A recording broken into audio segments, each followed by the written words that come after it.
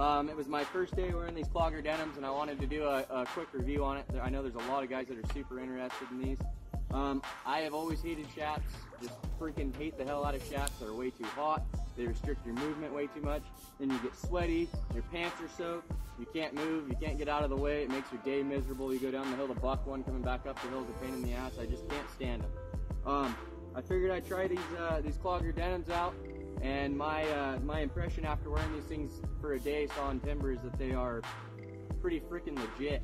I don't know if this is some Tony Stark bullshit or what. This material is freaking crazy. It's awesome. So the shafts are in the front, they're super thin, they wrap up into the groin a little bit.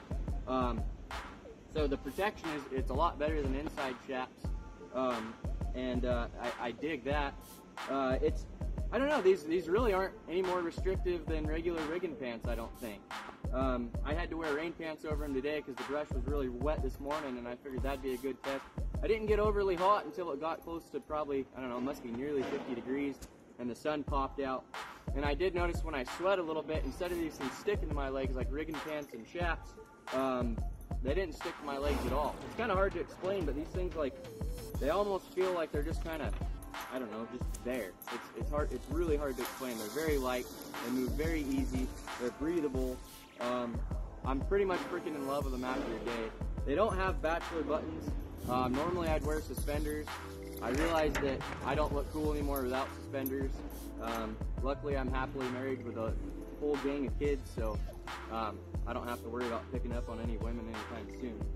So I'll be alright without the suspenders, I hope.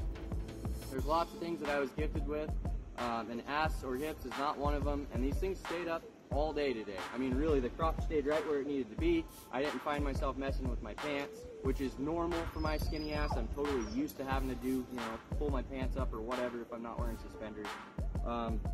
Didn't bother me with the wedge belt. Actually, with the rain pants and the wedge belt, that honestly is the most comfortable I've ever been, because typically when I'm wearing the rain pants, my belt will dig into my bachelor buttons and kind of just drive them into my bony hips here.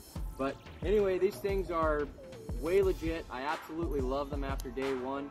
I don't have any, I mean, honestly, I don't have any real big complaints with them. I know a lot of guys are probably going to like bachelor buttons, but these things stay on your waist so great, you know, as long as you can deal with not looking cool anymore, I mean, you'll probably be okay.